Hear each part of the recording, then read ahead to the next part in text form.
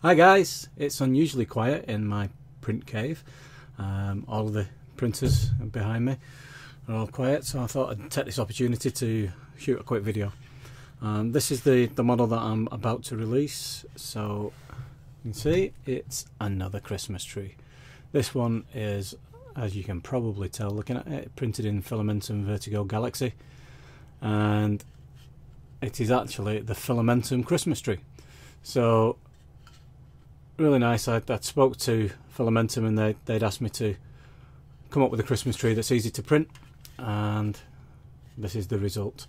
It's this is completely hollow. It will print VASE mode, but with this one I actually just went for for a show piece. I went with 3 perimeters, but it's completely hollow. It's really nice.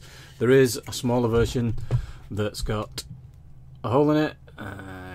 Get the hole there on the camera, and the idea of that is that that's obviously a bauble to go on the tree. That one's printed in Vertigo Grey. So that one was printed on the Flash Forge, and this one was printed on the Prusa. So I'll just do that again because I really like that. There we go. Okay, that's it.